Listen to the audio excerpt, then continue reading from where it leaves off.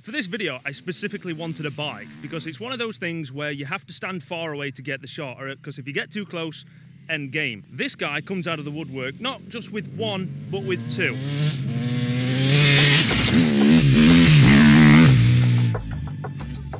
Now the standard kit lens that comes with most cameras just isn't going to capture in high detail things at a distance, so you're going to run into a couple of problems. A, the lens will have a variable aperture, meaning when you zoom in you're going to lose light and depth of field, and B, it'll still be too wide and you're going to have to crop in post, which means you're going to come out with grainy and blurry images that just aren't going to look good or usable. However, there is a right way and a wrong way to show you this lens. Sell me this lens. It's white, it's shiny, and... Sell me this lens. Take a picture of that guy over there. There's no guy over there. Hi. The fuck? Now it's all good dishing specs and a bunch of nonsense paper reports, but then the questions become, how does the footage look and will it fit in my bag? So here's my plan. I'm going to use the 15-35 to establish the location, and then every shot after that I'm going to use the 70-200 to keep up that adrenaline. And you know what, while we're here, might as well use the FPV. Remember in the other video where I said I'd only used it twice? This seems like a good excuse. The lens hood on this thing is just a ridiculous size, and then the tripod mount has always just been really inconvenient, so you have to keep sliding it around. Anyway, that lens hood, there is a little special thing about the lens hood that probably is the reason why it's so big, and it's that little door on the side, so you can open it up and adjust your filters. It's a cool idea, but the lens hood doesn't really need to be that big. It just becomes a nuisance. You see, this is one of those kinds of shoots where you are only interested in the rider. You're not bothered about the scenery, so why not just dial in on the rider? And that's exactly what we're going to do with the 70-200. Also, to answer the question, does it fit in my bag? This is the PM everyday bag, and I have a battery slot here. Just slots in like that. It fits in your bag. Perfect.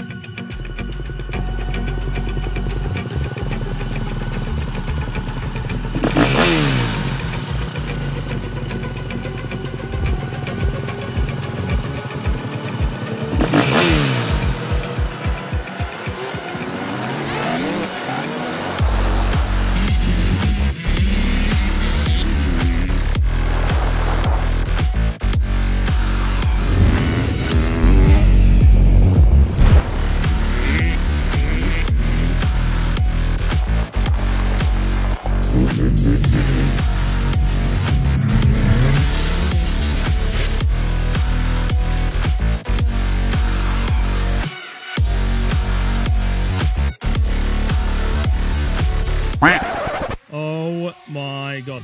That was one of the scariest moments I have ever had flying a drone. Look at this thing!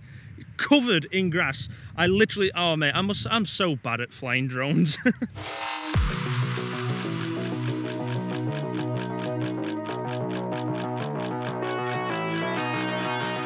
Let's take a quick second to just compare the wide angle versus the tie. I mean, yeah, it's cool. It's still kind of cool, but it's not anywhere near as cool as this. I mean, that is sick. I mean, just look at the dirt coming up off the back tyre.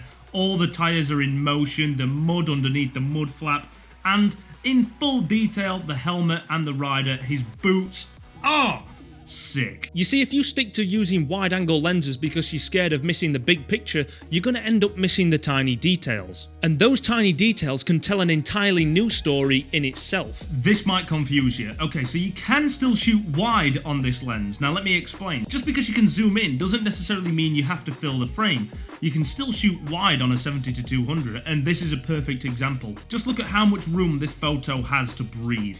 All the dust, the dirt kicking up, he's centered off to the right. That makes no sense. He's positioned to the, he's not even in the right, he's on the left. He's positioned to the left, that gives all the breathing room for that dust, and then it's just a sick photo, and you can't even deny it. Again, take this image for example. It still isolates the subject perfectly so that you know that that's what you're supposed to look at, but you've still got a nice background and environment to work with so you can put the pieces together. Also, when he did this, I genuinely thought he was going to go over my head. Madman.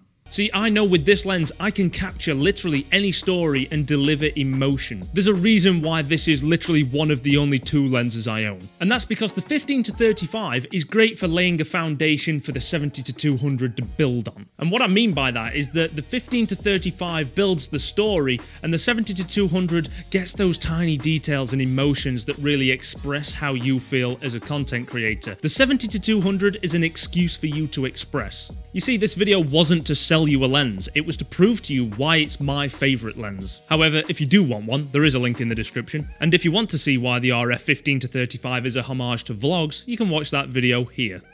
Sithy.